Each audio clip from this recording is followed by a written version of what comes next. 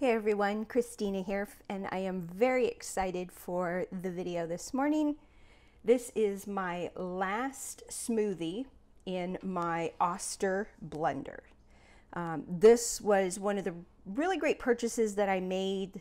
I think it was about 10 years ago I purchased this blender.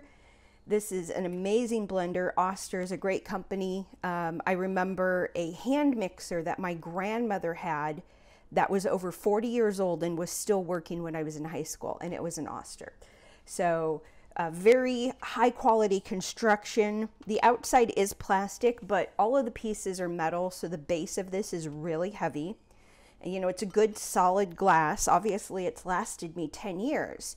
But the reason why I'm excited that this is my last smoothie in this blender is because as I've continued on my health journey and I've started to incorporate things like hemp seed or flax seed in my smoothies, this blender doesn't do the greatest job mixing and, you know, pulverizing those small seeds. It does a great job on regular smoothies with fruit, with vegetables.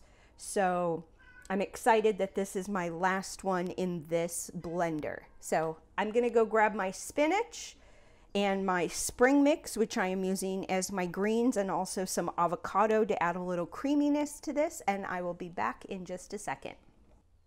So I am starting this smoothie off with some almond coconut blend. This is the unsweetened variety. This, I believe, is the vanilla flavor, which I am going to stop purchasing in the future because it has quote-unquote natural flavors.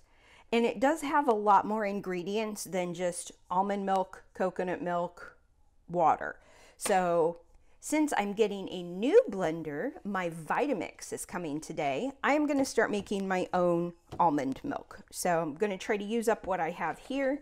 So I'm going to do 1.5 cups about of almond milk. There we go. That looks good.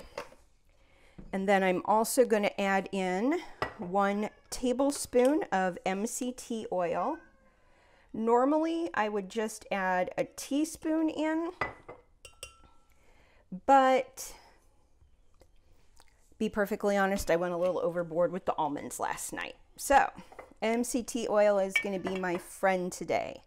Then I have 1 teaspoon of hemp seed, 1 teaspoon of red flax seed.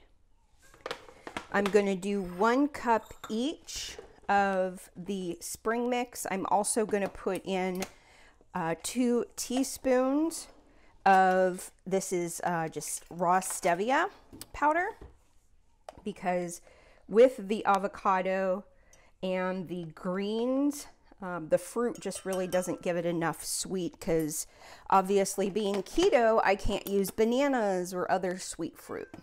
As you can see here, I have 1/2 cup of blackberries and 1/4 cup of blueberries, which are totally keto.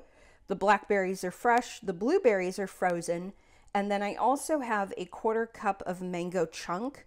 Now I know this isn't keto, but I've had these in my freezer for about 9 months now. They're starting to get a little ice collected on them, and since they're not just completely dead, I want to use them up while I can. So I also have 1/2 of an avocado here.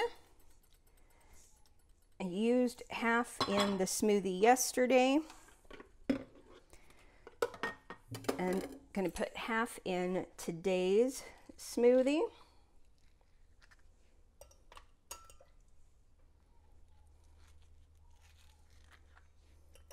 This will help for the texture of the creaminess that I would normally get by using a banana.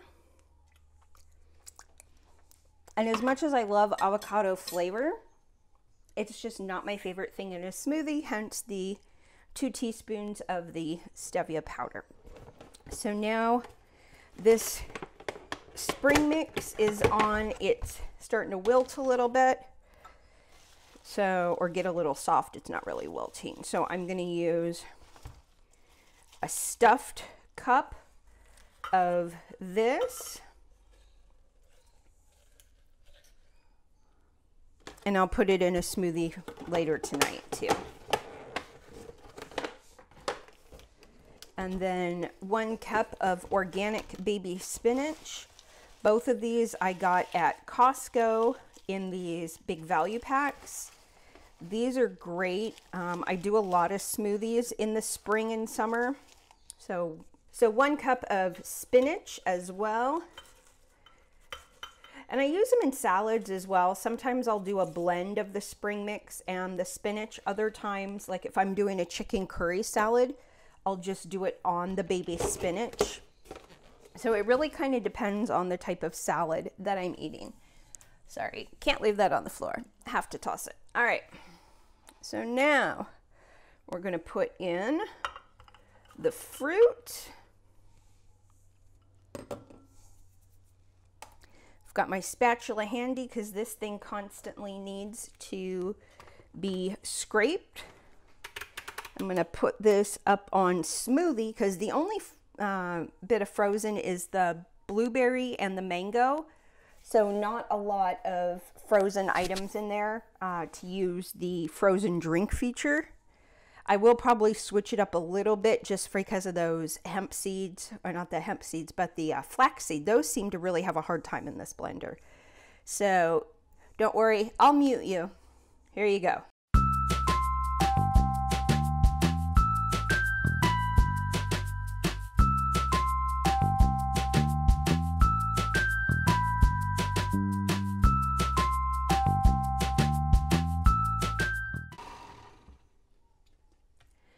So it actually did pretty good today. I think adding that little bit of extra milk, normally I start with a cup of the almond milk and then I kind of go from there. This blender, the sides of it has these little glass ribbing on the inside. And so I'm just making sure if that's sweet enough. Yep, that'll do. All right. Has some glass ribbing on the inside of the blender, so it makes it difficult sometimes for things to pass by. So I'm going to go ahead and pour this. This is a 24-ounce ball mason jar. I absolutely love these for my big smoothies, and I'm getting it all over the place.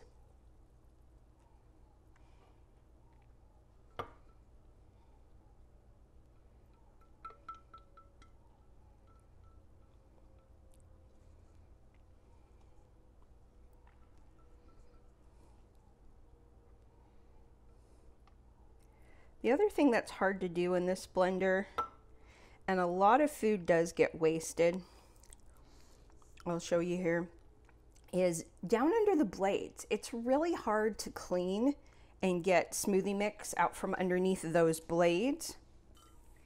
Now, as you can see, it has these glass ribs in it, and I notice a lot of the time that some of the smaller food particles get caught on that and they don't blend up as well. So that is it. This is my last smoothie in my old Oster blender. It does taste good and it's really healthy. That's the most important thing. So as soon as I get my new Vitamix, I'll be doing another smoothie recipe to compare. You can see how the seed from either the blackberry, some of the flax seed just didn't get ground up very well. So that'll be one of the big differences between this blender and the Vitamix. So I'm really excited to get my Vitamix later today and show you guys how my smoothies turn out. See you later.